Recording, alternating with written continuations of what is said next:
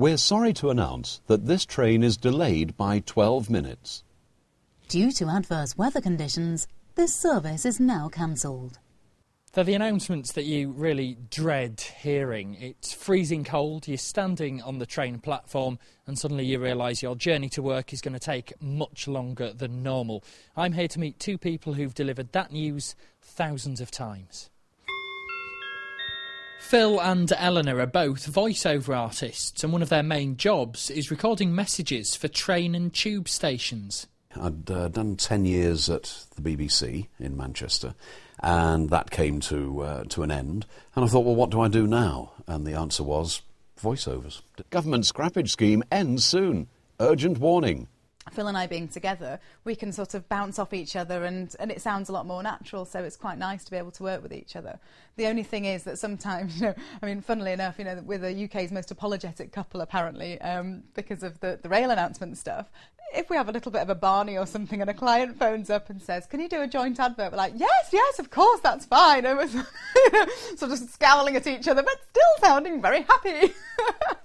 I was always told when I was first being trained by a chap who's still in the business, who's very, very good at it, better than I am. When you start to feel slightly ridiculous in yourself, you're probably just about getting it right. All it is actually just a very exaggerated version of your real self.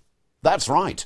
People never recognised me on the tube because I had to be so completely neutral. So I ended up talking like this and using a voice that sounds something similar to the next train to Bank will depart in 5 minutes. But as far as the weather's concerned, it makes no difference to us, or if there's a real big problem somewhere on the network, I won't even know about it, frankly. And although I'm there saying, I'm sorry to announce that the train is delayed, well, I'm not, because I'm still asleep in bed. Of course, I don't like the idea of people being late and kept shivering, but the likelihood is that, when people at the peak time of the morning are standing on the platform of Knightsbridge Station waiting for their train to arrive, I'm probably tramping across the field taking my children to school. And, funnily enough, my daily commute is just to walk to school with the children and walk back again.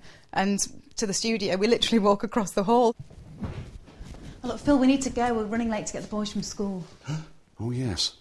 I apologise for the late collection of the boys from school. This is because of an overrunning voice session earlier. Oh, sorry. Are we going in the car or should we walk? If we walk, it will take 9 minutes. If we go in the car, it will take 4 minutes. It's a tricky one, isn't it? Is it raining? Of course it's raining. This is Bolton. Car. Yeah. James Webster, Channel M Today.